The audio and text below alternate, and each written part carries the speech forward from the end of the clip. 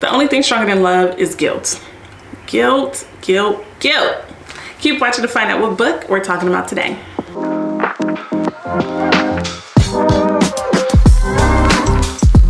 Hey y'all, it's Kyla Denanyoh, and today we are talking all about love and guilt and relationships, okay?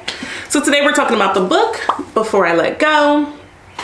The author of the book is Kennedy Ryan. The genre of the book is fiction. The theme of the book is African American literature, okay? So, I've been hearing a lot about this book and I love the cover. I had to pick it up and read it. I was like, it's giving Afro goddess goodness. So you start reading it and it's the story of Yasmin and Josiah. And you're reading it and you're like, oh, they're so cute. Oh, okay, they fell in love. Oh, okay. But I gotta tell you, the book starts with a disclosure. Hey, I reached out to people who've gone through these things. I tried to present these things in the most caring way. So I'm already waiting for some big trauma, right? No one told me to read this book, so I had no idea what it was about. But I'm like, okay, I'm already anticipating some big trauma. And there was, and it was heartbreaking. But I will tell you this, love is stronger than guilt.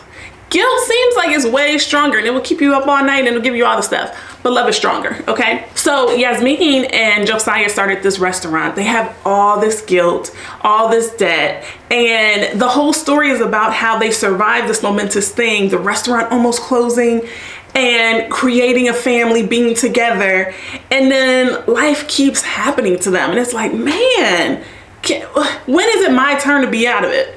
Well, Yasmin had to realize that's not really the case. That's not how life works, right? Life is gonna keep hitting you as long as you're alive. And so she has to realize, okay, is my love gonna be stronger than the guilt? The guilt of being hurt, the guilt of my expectations not being met, the guilt of not being as happy with the things that she thought she wanted. Marriage is not a guarantee that you are just happy forever and just walking off into the sunset together. Marriage is a commitment and you involving the government in your relationship, okay? That's what marriage is. And Ken and Mary completely bypassed everything that Yasmin was thinking about, right? I mean, we get to hear from Josiah and he was really enjoying that meeting as well, but it really, really impacted Yasmin. And I really like to see that because it was really unexpected. Here they come in to support the two of them and look differently, live in a different city, have different family structure, obsessed with each other. This book is absolutely beautiful, and I would describe it as beautiful because beauty doesn't have to be all about roses and sunshines and, you know, unicorns.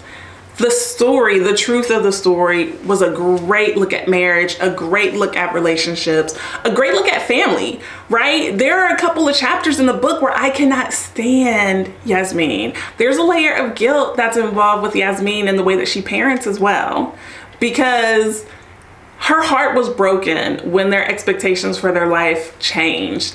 And it took her a really long time to get out of that. And it's nobody's fault. The circumstances happened. It was hit after hit after hit, and she wasn't quite sure how to deal.